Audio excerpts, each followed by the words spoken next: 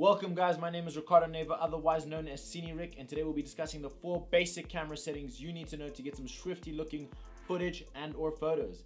Hit the intro.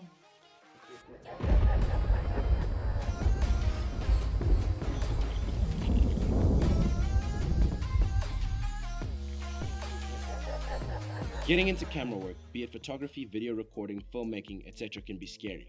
A bunch of settings and concepts you need to understand in order to properly work the camera, let alone manipulate it in order to achieve certain in-camera effects that look awesome. I remember having picked up a DSLR for the first time, not knowing how complex it would be, thinking to myself this tool would be easy to use. Pick it up, aim, click, bing, bada boom, I have this amazing photo or shot that would put me on the map. But no, a completely different scenario occurred. I picked it up, aimed, clicked, and shot an overblown photo. This intimidated me so much that for the most part, until about 5 years ago, I kept the camera in auto and let the camera do the artistic work for me.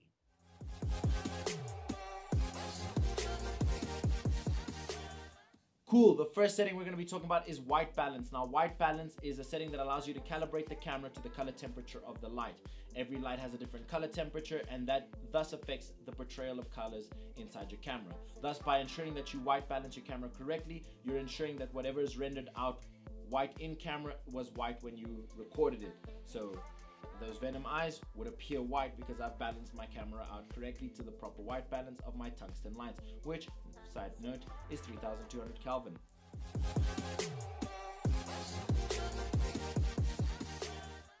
The second setting that you should know to get that cinematic goodness is ISO or ASA. They're the same thing, they're just named differently depending on where you're from in the world. And it basically controls the sensitivity of your sensor to light. It comes from when we used to use film stock and used to have different sensitivity rated film stocks for different situations. Basically, they converted that into a digital setting that allows you to change the sensitivity of your sensor. It's important to note that every camera has a native ISO/ASA, and that is the sensitivity of your sensor that works optimally the best for your camera. This can be changed depending on what you need because, like all things, it is a tool that can be manipulated for what you need to get. Just note that the higher you go in your ISO, the more likely you are to get noise in your image in your dark shadow areas.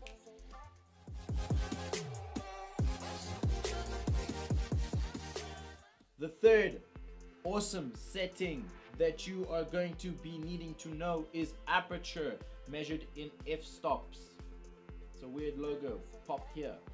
And what aperture is how open or closed down your lens is, and it affects two things. For this discussion, we're going to be using a 50mm lens as what we'd be recording at. And aperture affects one, exposure, because the more you open it, the more light is able to get into the camera, and therefore you have a brighter image. And the more closed down, the darker your image because less light is getting through the pinhole of your camera. And the second thing it affects is the depth of field. Now, depth of field is simply how much of your subject is in focus in your image. So the more closed down, the bigger your depth of field, the deeper your depth of field, and the more open, the shallower the depth of field. This is all a cinematic goodness that you can change depending on what you need for the narrative.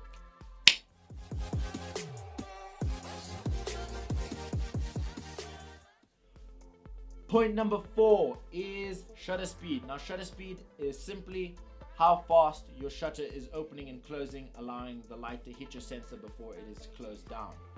Shutter speed affects two things. One, exposure, because the faster your shutter speed, the quicker it closes down, which means less light is able to hit your sensor, and vice versa, similar to aperture. And the second thing is movement.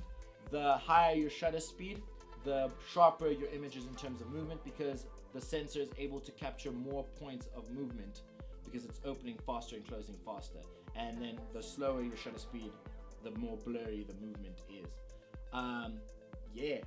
That is the 4 basic camera settings you need to know about. As always, if you like this video, feel free to hit the like button, the share button, the subscribe button, do all that funky funny stuff. And I'll see you again on the next episode. Feel free to let me know what you think of this episode, anything you guys would like me to do, any tips to improve. I'm always keen to hear you about your thoughts and opinions. Put it on the comments down below, and I'll check you on the next episode.